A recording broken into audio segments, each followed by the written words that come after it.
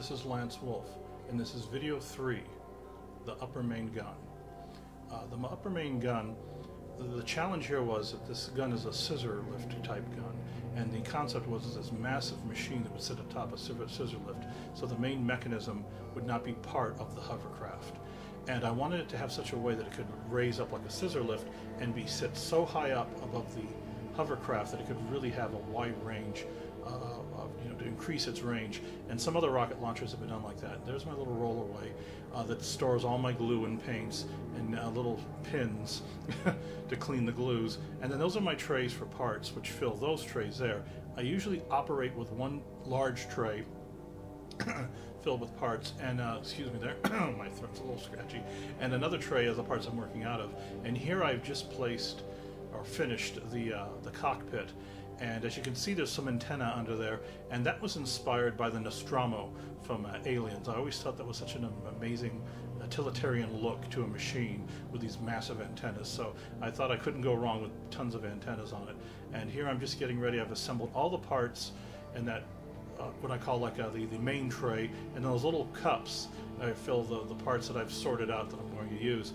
And then now I'm here decorating and adding to the original gun. So everything in gray is the old, is everything that's the original. And you can see some clear plastic here. That's not that there's any fiber optics in the model, it's just the toy that I was kit bashing already had that, and it gave me the perfect base to work with the arms that I need for the gun. The problem is it has two different sides to it, a top and a bottom, so that little green part I'm going to have to replicate on the other side, and I had to cut that piece into like 5 pieces to straighten it out and make it fit the way I wanted.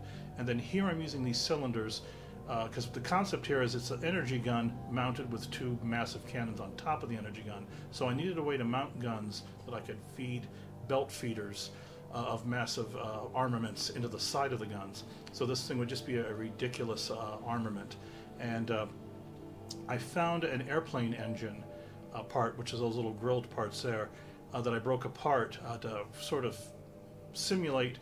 When you're designing, you really want to think of realism here, thinking of the heat these belt feeders might be generating and spinning for this thing to fire. So I wanted to put mechanism on top to note like an engine for hydraulics and what would be spinning massive barrels as these projectiles are being fed into a belt, spun around in a chamber, and then fired, and then ejecting shells.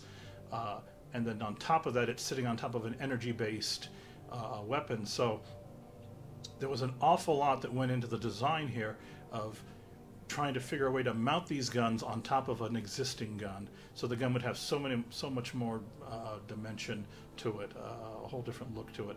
And there's again my little tray full of glues, 2 different types of glue, different types of hot glue that will dry at different hot from thick to thin, even to a lot of white glue. I find tacky glue works great as a gap filler. Plus I'm also using a lot of mat board.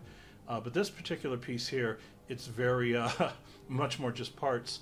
And of course I use a magnifier because I work very close, and I try to do parts even no matter how minuscule, even though they may never be seen. I still believe it adds to the believability of the model to go, no matter how small it goes or how small the part, it needs to go on there just to drive its realism. And when I work right on the model at eye level.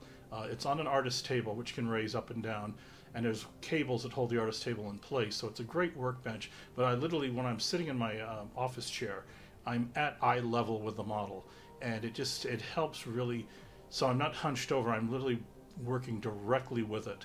And here I'm opening up to getting ready to put the for the belt feeds, and of course they have to come through the center of the rotating part for the gun to be realistic. It would have to come through the center of whatever would rotate or pivot. So that made kind of a challenge in how to line those up, and then try to think ahead for the scissor lift aspect here. I'd had to build more strength into it, so I had to create a piece of cardboard that was shaped like an H, and then leave it open enough so the belt feeds could still go through and slide into those little green slots, which will be where the armament's going for the top guns. And there's just so much engineering involved here, trying to figure out where the power cables would come in for the quad gun, and the belt feeds coming in for the other 2 major long-range cannons, as it were. And it's just finding the right parts, cardboard. Those little belt feeds will match the side gun belt feeds, And it's just a little bit of trial and error, trying to keep the whole universe tied together.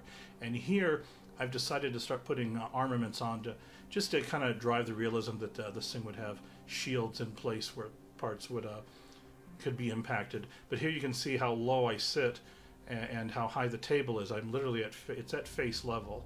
And here I've added the parts I've needed, more mat board, and I wish I had more video to show the belts finally in, but you'll have to look for the finished video to show the hovercraft with a nice background and shot all in HD, and you can see all the wonderful decals that I came up with in Photoshop. I'm quite proud of.